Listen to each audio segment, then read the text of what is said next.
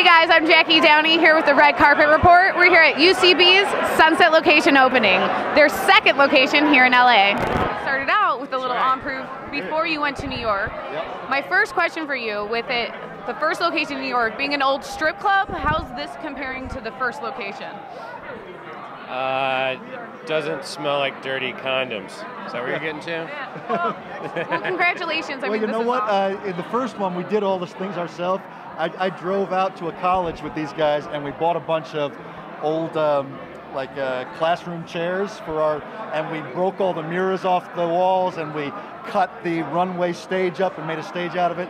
This one, we did not do the work ourselves.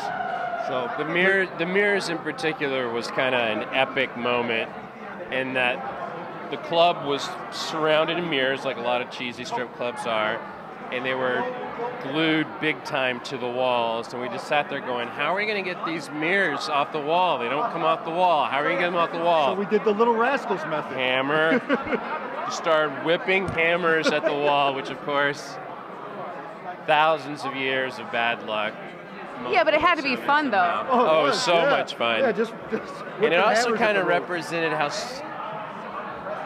it also was obviously a dumb decision, but kind of the way we go about things.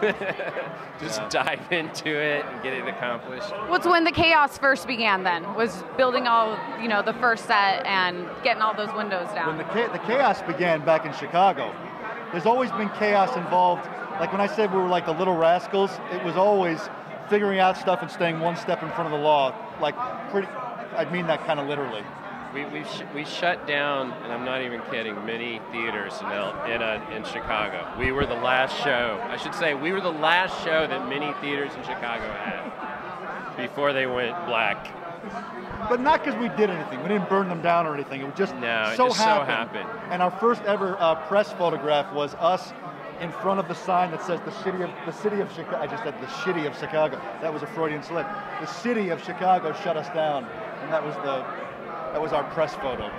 Well, the great thing about the new location too, it's just not where people can perform. It's like a new hangout. You have the cafeteria area. You have the new classrooms. Yeah. Well, that's what we've been looking to have, is a place where you can have a sense of community, because that's what's been lacking. The theater had a place to perform, and it had a green room, and it had an audience, but there was no place just to hang. And this now is like our college campus. Well, that's great, because LA is also known for being a hard town to get into community, so this is letting people kind of spread their wings in a way. It is, because we love our theater on Franklin Street, our old theater, but after a show there was nowhere to hang out. The green room's kind of small, and so you can't get a community that's literally sitting together and creating, but now we have that. And now after classes, people can get together, and you'll kind of know, like I went to a 1,000-person college, that's kind of what we're like. We probably have about 1,000 people taking classes, I don't know. But I used to know everybody, kind of. If I didn't know their name, I recognized them. I think now we're gonna have more of that, like the UCB community everyone's gonna know each other now. That's amazing. Thank you so much. I hope you guys have such a great night. And that's it tonight here at UCB's Sunset opening. I can't wait to see ASCAT and see what they're bringing for us.